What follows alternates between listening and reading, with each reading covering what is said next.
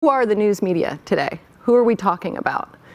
Well, I think some of our previous panels talked about the democratization of journalism and media and information. And I feel like I'm here to also represent, there are good things about the internet still, right? It's not all bad news. And it is a great platform, as was said, for speech of all kinds, for the individual, for the dissident, for the individual blogger. But that is also a challenge, that folks online can't tell the difference anymore between what is a legitimate, well-researched, verified news source and Joe's blog. Right, so the New York everything Times looks the same. Everything looks the same on Facebook, in font size, et cetera. And this is the disruption of journalism, as we've seen tech disrupt everything from taxis to music and movies. And we've got to figure out what's right and fair, both for the legitimate media and journalists, as well as for the consumers of information in a democracy. Facebook had a big announcement last week that it was going to de-emphasize publisher content. And some people were up in arms about that. Jay, you said that's going to be a good thing for publishers in your counterintuitive way. Well, it's going to be a good why. thing in the same way that when you finally realize that this relationship isn't working and you get out of it, that's a good thing, right? And so I think producers of news can finally look at this Goliath, Facebook, and realize that it really has a kind of a majestic indifference to the fortunes of the news industry. Right. Doesn't really care about news. News is a fraction of the total game for Facebook, maybe 5%, at most 10%, probably more like 3 or 4% of Facebook is news. And so it's... Sorry, that smaller percentage is the traffic that is due to news? Or yeah, that would be items in the news feed, right?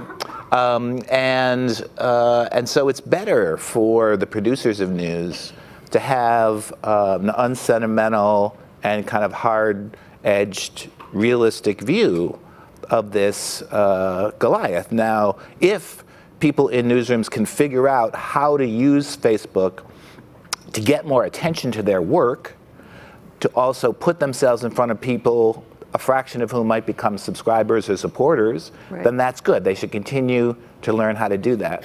But they should not feel that there's any partnership here, that there's any relationship here. It's like any other big, giant, powerful force in society. You have to work out the terms of your relationship to it. Craig, how do you feel like that the news media is dealing with Facebook in terms of where are they in that arc of understanding? Well, I think there's different tiers is one thing. Like a good example of that is Campbell Brown, is a former journalist, is the head of journalism partnerships for Facebook. And on the day that they announced that they were basically, telling news organizations, expect less reach, expect less from your pages on Facebook, she sent out an email to a select group of publishers that I was able to get a copy of. And so I think there's a tier of really top tier publishers, like the Post, like the New York Times, some conservative publishers, other folks like that. BuzzFeed was on this list as well, who they continue to have business relationships with. And I think they will always continue to have that. But I think the group that I worry about most, who now have to have a hard realization, one are kind of smaller, what we might call long tail publishers, who maybe have more niche audiences or just a smaller audience, and they've been trying to get more traffic from Facebook, but now they may get crushed in this. And the other group would be the really bad actors, the people who walk up to the line of what's allowed and go over it as well, who I think this is really what I think this is who Facebook is actually targeting, is the kind of outlying publications, the smaller ones, the spammers, the scammers, the people spreading false information. I think this is like a shot across their bow, frankly, more than it is for big organizations. And I've been watching a group of, I guess it's about 50 pages that I've set up in different categories for weeks now. Facebook said actually these changes started to roll out in early January, and I haven't seen anything yet. So I don't actually know what's going to happen. It may be a whole bunch of freaking out for nothing, to be honest.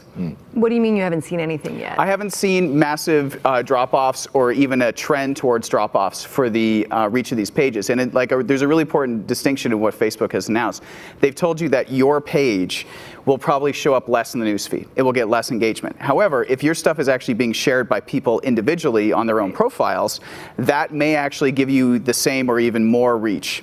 So we don't actually know how that dynamic's going to play out, but I haven't seen a trend towards people starting to crater yet. And this is from mainstream news to really kind of viral news outfits. That would be our non-news operation at BuzzFeed, for example, and places that I consider really marginal publishers that are like spammy and scammy. Nobody's really taken a hit yet.